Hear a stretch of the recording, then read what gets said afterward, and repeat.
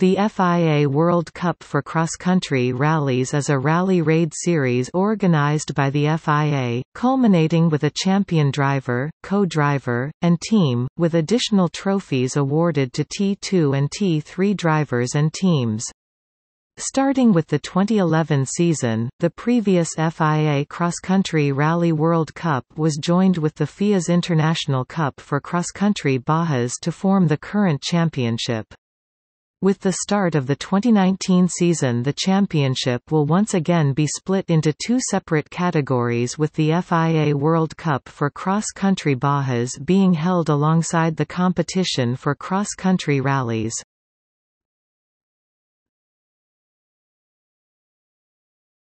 Topic: Champions.